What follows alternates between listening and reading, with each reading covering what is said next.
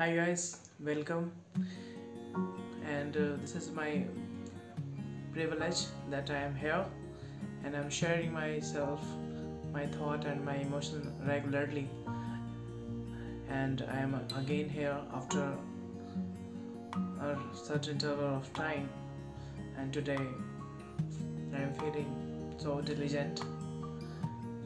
My dear friends, I hope, especially in this war torn situation, whenever the Ukraine and Russia are fighting constantly, these things are of a greater significance, and I can say how our Indian government evacuated those students from the war torn Ukraine.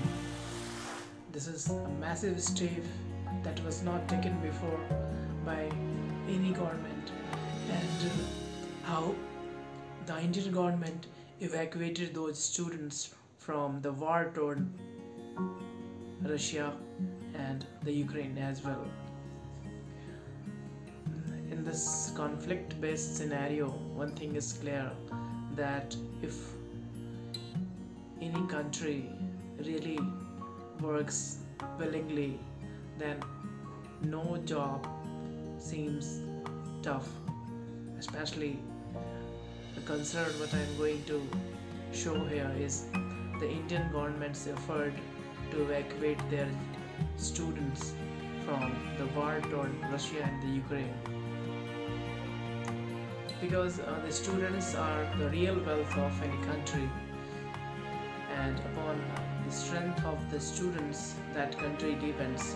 Means directly or indirectly, the students of any country are its intellectual wealth, especially, and protecting the students means the protecting the country's intellectual wealth. So most important and sophisticated thing is that the war is not in our hand, but to protect our students from the war bound Ukraine is our government responsibility, and which our government showed very well, because war is not a solution, but I can say war is the solution. This situation, when I see from the light of Srimad Bhagavad Gita, then our Prabhu says in the Bhagavad Gita that dharma hinsa tathaivacha, means ahimsa paramo dharma, dharma hinsa tathaivacha. Non-violence policy is the best, but no doubt to protect the righteousness from the non-righteousness, the war is the best. And without fighting war, the righteousness can't be preserved for a long time.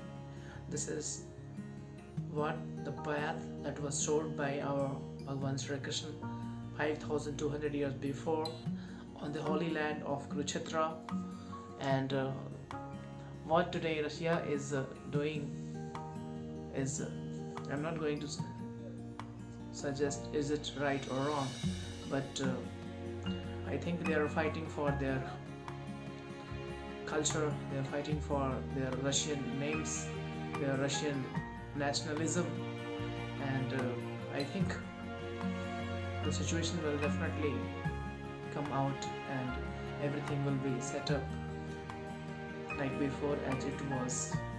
So my main concern, that what I felt about these things, that our India and Indian nationalism are on top, and one thing is clear, how especially in this adverse situation, the Russia as well as the Ukraine government and many neighborhood countries that are associated with those, especially Hungary, Romania, Bulgaria, Moldova, Poland, how they associated those students in their country, how they accommodated our Indian student in their country is a matter of keen interest, and I really well appreciate their efforts to save all Indians, and to protect them from the bombardments, to protect